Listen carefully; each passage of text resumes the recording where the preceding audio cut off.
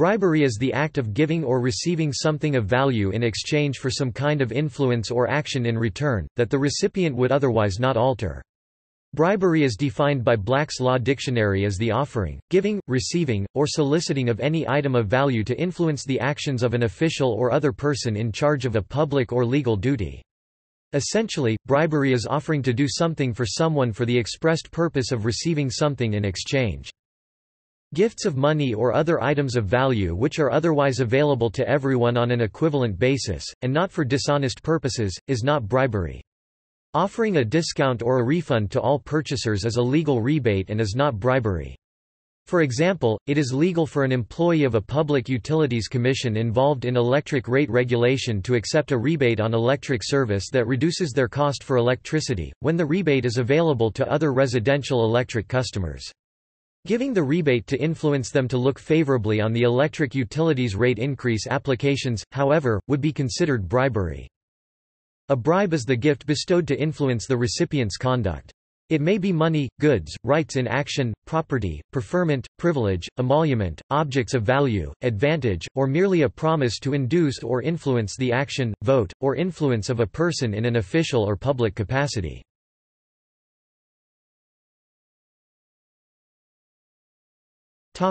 Forms.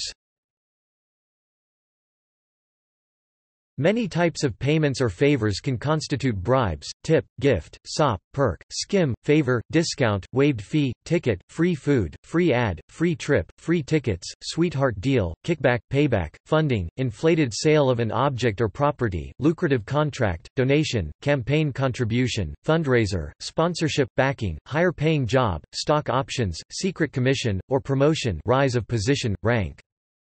One must be careful of differing social and cultural norms when examining bribery. Expectations of when a monetary transaction is appropriate can differ from place to place.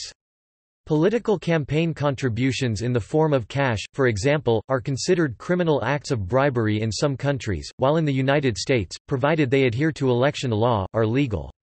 Tipping, for example, is considered bribery in some societies, while in others the two concepts may not be interchangeable. In some Spanish-speaking countries, bribes are referred to as mordida, literally, bite.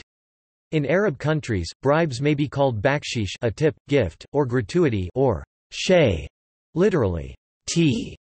French-speaking countries often use the expressions dessous de table, under the table, commissions, pot de vin, literally, wine pot, or commission occulte, secret commission, or kickback.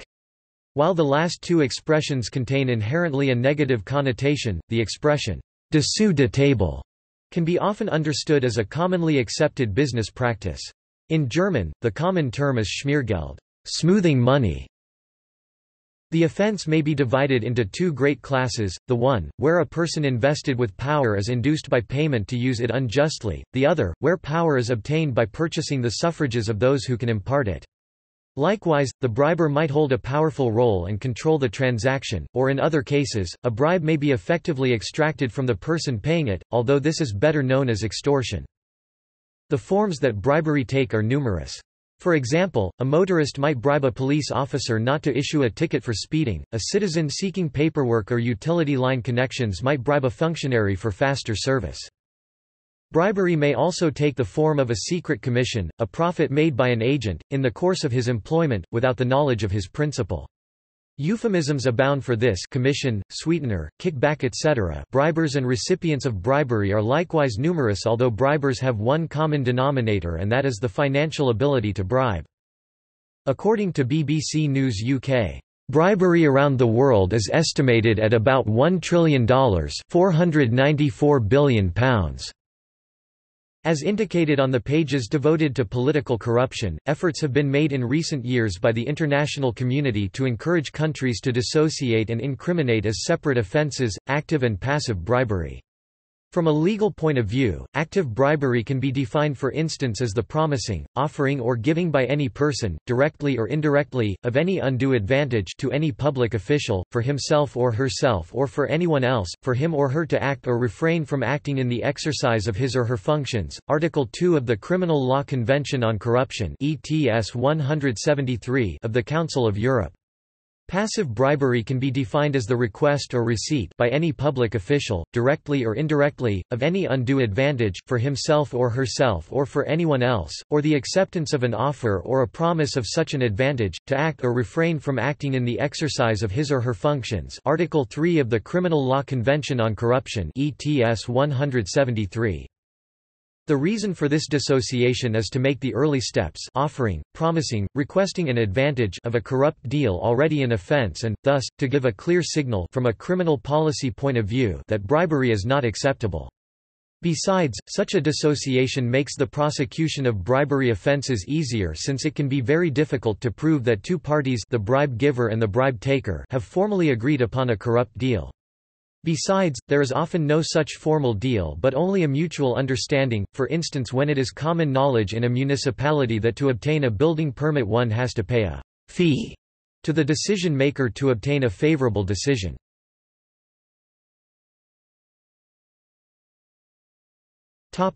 Government. A gray area may exist when payments to smooth transactions are made. United States law is particularly strict in limiting the ability of businesses to pay for the awarding of contracts by foreign governments. However, the Foreign Corrupt Practices Act contains an exception for grease payments. Very basically, this allows payments to officials in order to obtain the performance of ministerial acts which they are legally required to do, but may delay in the absence of such payment. In some countries, this practice is the norm, often resulting from a developing nation not having the tax structure to pay civil servants an adequate salary. Nevertheless, most economists regard bribery as a bad thing because it encourages rent-seeking behavior. A state where bribery has become a way of life is a kleptocracy. Recent evidence suggests that the act of bribery can have political consequences, with citizens being asked for bribes becoming less likely to identify with their country, region and/or tribal unit.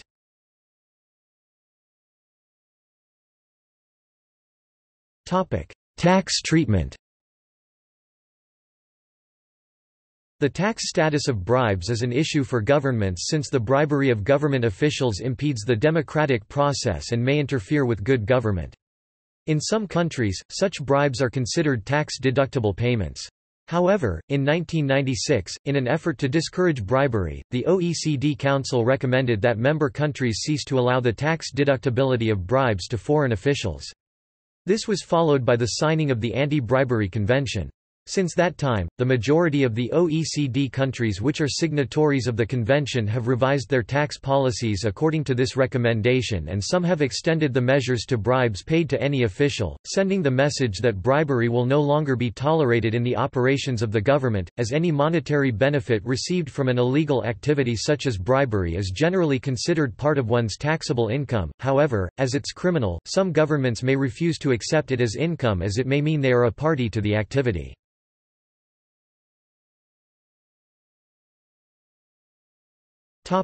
Medicine. Pharmaceutical corporations may seek to entice doctors to favor prescribing their drugs over others of comparable effectiveness. If the medicine is prescribed heavily, they may seek to reward the individual through gifts.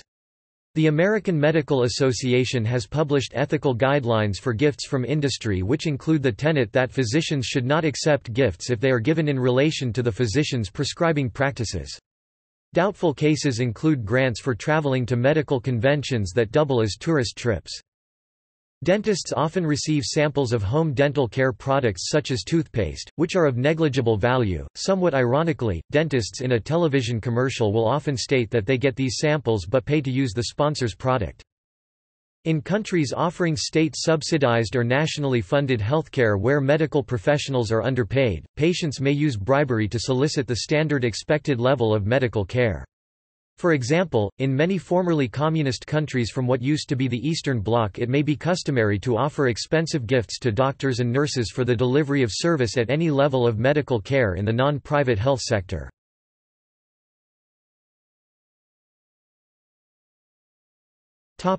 Politics.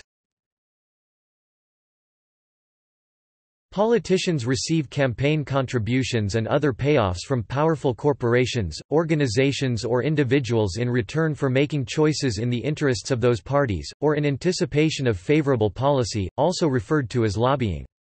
This is not illegal in the United States and forms a major part of campaign finance, though it is sometimes referred to as the money loop. However, in many European countries, a politician accepting money from a corporation whose activities fall under the sector they currently or are campaigning to be elected to regulate would be considered a criminal offense, for instance the cash for questions affair and cash for honors in the United Kingdom. A grey area in these democracies is the so-called revolving door, whereby politicians are offered highly paid, often consultancy jobs upon their retirement from politics by the corporations they regulate while in office, in return for enacting legislation favorable to the corporation whilst in office, a conflict of interest. Convictions for this form of bribery are easier to obtain with hard evidence, that is a specific amount of money linked to a specific action by the recipient of the bribe. Such evidence is frequently obtained using undercover agents, since evidence of a quid pro quo relation can often be difficult to prove. See also influence peddling and political corruption. Recent evidence suggests that demands for bribes can adversely impact citizen level of trust and engagement with the political process. Business employees, managers, or salespeople of a business may offer money or gifts to a potential client in exchange for business. For example, in 2006, German prosecutors conducted a wide-ranging investigation of Siemens AG to determine if Siemens employees paid bribes in exchange for business. In some cases where the system of law is not well implemented, bribes may be a way for companies to continue their businesses.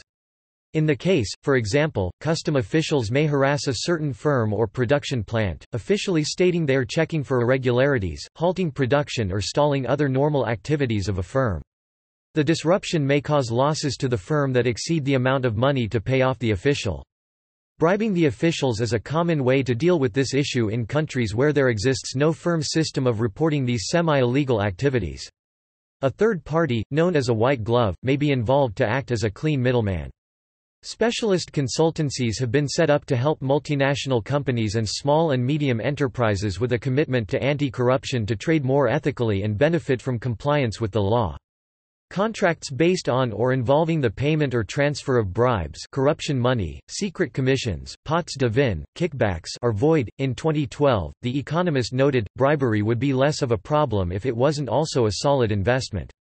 A new paper by Raghavendra Rao of Cambridge University and Yan Leung Chung and Aris Storitis of the Hong Kong Baptist University examines 166 high-profile cases of bribery since 1971, covering payments made in 52 countries by firms listed on 20 different stock markets.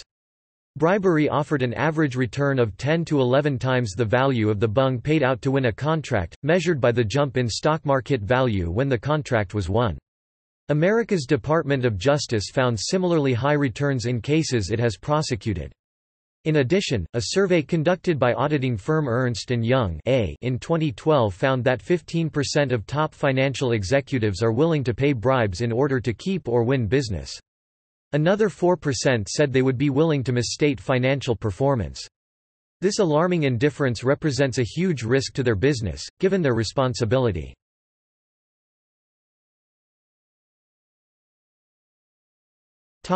Sport corruption.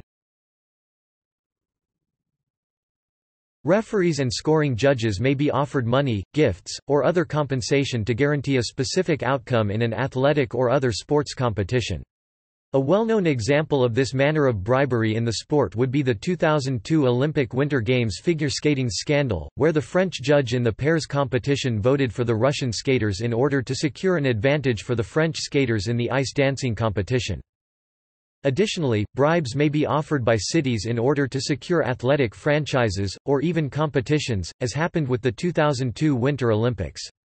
It is common practice for cities to bid against each other with stadiums, tax benefits, and licensing deals.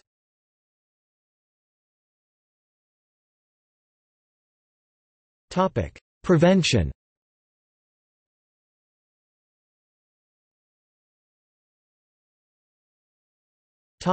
Legislation. The U.S. introduced the Foreign Corrupt Practices Act in 1977 to address bribery of foreign officials. The Foreign Corrupt Practices Act, or FCPA, was introduced to prevent the influencing of foreign officials by companies through rewards or payments. This legislation dominated international anti-corruption enforcement until around 2010, when other countries began introducing broader and more robust legislation, notably the United Kingdom Bribery Act 2010. The International Organization for Standardization introduced an International Anti-Bribery Management System standard in 2016. In recent years, cooperation in enforcement action between countries has increased. Under 18 U.S. Code Section 201 bribery of public officials and witnesses, the law strictly prohibits any type of promising, giving, or offering of value to a public official. A public official is further defined as anyone who holds public or elected office. 1. Another stipulation of the law in place condemns the same kind of offering, giving, or coercing a witness in a legal case to changing their story. 2. The minimum penalty for either of these offenses is 10 years, and a potential fine. 3. Businesses. Programs of prevention need to be properly designed and meet with international standards of best practice. To ensure respect for a program, whether it be on the part of employees or business partners, external verification is necessary. International best practices such as the Council for Further Combating Bribery of Foreign Public Officials in International Business Transactions, Annex II, the ISO 26000 norm Section 6.6.3 or TI Business Principles for Countering Bribery are used in external verification processes to measure and ensure that a program of bribery prevention works and is consistent with international standards. Another reason for businesses to undergo external verification of their bribery prevention programs is that it means evidence can be provided to assert that all that was possible was done to prevent corruption. Companies are unable to guarantee corruption has never occurred. What they can do is provide evidence that they did their best to prevent it. There is no federal statute under the U.S. law that prohibits or regulates any type of private or commercial bribery. There is a way for prosecutors to try people for bribery by using existing laws.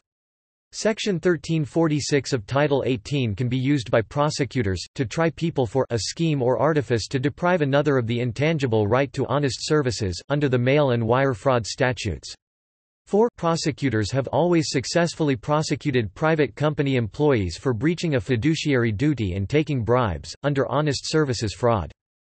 There are also cases of successful prosecution of bribery in the case of international business. The DOJ has used the Travel Act, 18 U.S.C. Section 1952 to prosecute bribery. Under the Travel Act, it is against the law, domestically and internationally, to utilize a mail or any facility in interstate or foreign commerce with intent to promote, manage, establish, carry on, or facilitate the promotion, management, establishment or carrying on, of any unlawful activity. 5.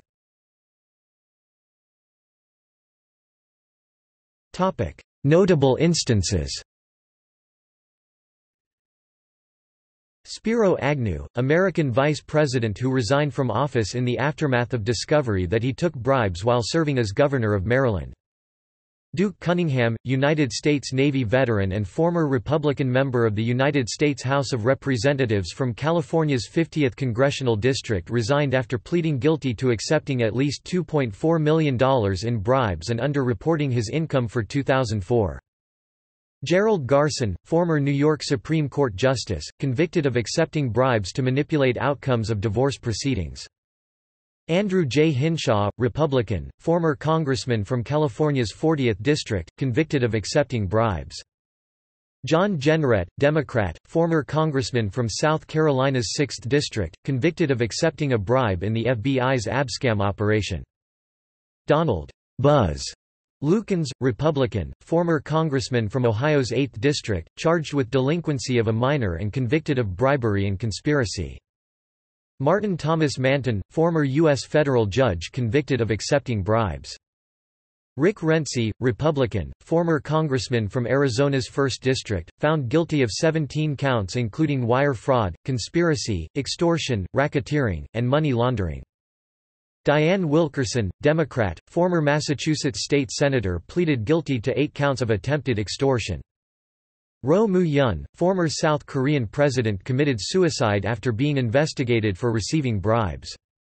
Pakistan cricket spot-fixing controversy, Muhammad Asif, Muhammad Amir and Salman Butt, Pakistani cricketers found guilty of accepting bribes to bowl no balls against England at certain times.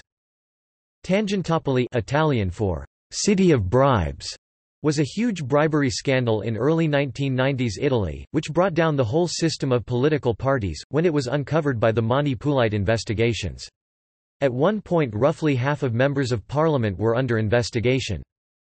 Ralph Lauren, clothing retailer, was found guilty of making illegal payments and giving gifts to foreign officials in an attempt to circumvent custom inspections and paperwork. See also